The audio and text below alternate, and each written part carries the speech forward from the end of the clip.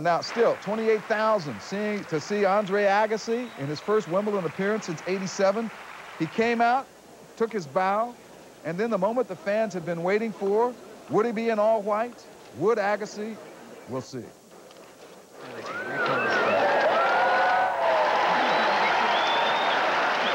He wimped out, all white. On the court, Agassi had some brilliant moments. Watch him tiptoe on the slippery grass. This is a stunning get at the net for a winner. That's a great get. Agassi lost the first set, though, 6-4. Then the runner up at the French Open picked up his game, got into his rhythm. This is a great volley series. You won't see a better touch lob than that. Watch, Connell, between the legs. Agassi puts it away. Agassi 6-1 in the second set, but the rains came. It was tied 1-1 in the third. Agassi and Connell will have to play another day. Wait, don't forget the bow. There you go, Andre. Okay, you can leave. And he's